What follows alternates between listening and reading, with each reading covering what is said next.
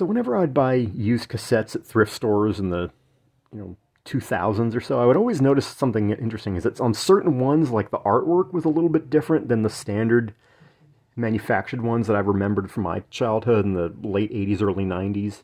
And you can say, oh, well, I'll give you an example. First on the left side, got Foreigner and the Eagles. You see how it's like letterboxed and white on the top and the bottom, and then you got on the label side, you got that pinkish red double line thing with the small black letters on it. And then I don't know when they switched over to the anecdotally, I've never seen one of the white ones past about 1984, 85, so I'm guessing that probably in the later 80s they started doing them this way. On here you got GNR and Huey Lewis, like in the black small letters.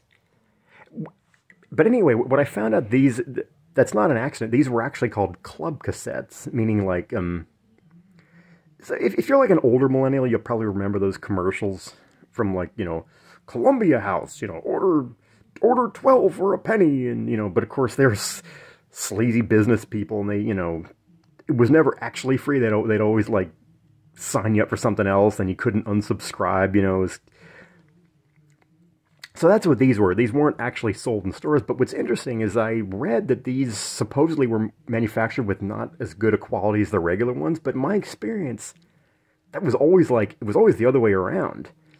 I would always love when I'd find one of these because it was almost guaranteed that it would play really smooth and they seemed to be a lot better, anecdotally, seemed like they were a lot better taken care of than like a standard one. Like here's an example. It's my old Lionel Richie Can't Slow Down one. It's like, I mean that thing is hella shred. Like it barely plays. The felt tip's gone and it like shrieks when you play it. Like it barely works at all. I just keep it for sentimental value. But as I said, I've never seen that happen with one of the club versions, and I wonder why that is. Does anyone have any personal experience with that from back in the day?